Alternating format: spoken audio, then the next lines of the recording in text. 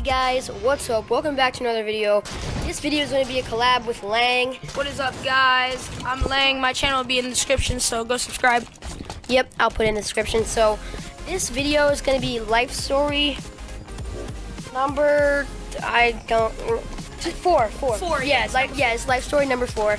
And this is going to be about something that happened at our school. And it was actually kind of scary. And it's going to be about some bomb threats that happened to our school. Yep, so we had bomb threats in our school around 3rd grade, I believe, and it was very scary. So pretty much what happened is that if one teacher got a bomb threat in the elementary school part of our school, we have the lower school, middle school, and upper school, and lower school is elementary, upper school is high school.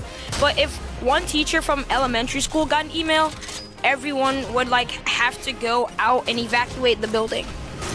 Okay, so pretty much one teacher got a bomb threat and the whole school had to evacuate the building, and we all went onto the turf, and the turf was so crowded. It was like every single grade in Friend School. It was insane. And we all were reading books and stuff. And so after that one was over, we all went to lunch and we were like, okay, that was kind of scary. But then the next day it happened again, except it was sent to the head of the school.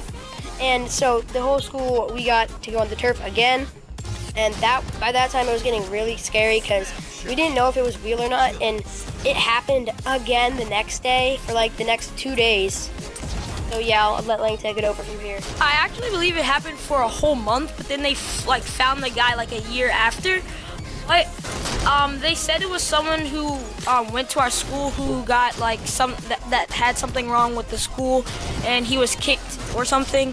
But I don't know. But one day, it was just crazy. We missed 3 classes because of the bomb threats, because there was 3 bomb threats, and we missed 3 classes in a row, and it was just really scary. So the teachers got a little bit more scared than us, because one day we were just on the turf eating lunch, reading books, and playing around on the turf, and that was actually pretty fun. But just the thought that we might have gotten bombed and we might die, but we're not dead, so we're here. Yeah, and another scary part about it was that they actually had fire trucks and bomb sniffing dogs that pulled up to the school. Exactly. It was really scary. There's these canines just walking out sniffing with police officers and all that stuff. And yeah, I got pretty scared. Well, since I was in 3rd grade, but anyway, yeah, that's pretty much the story. They did find the guy, like Lang said, about a year later, but he went to jail, I think, for false threats. So yeah.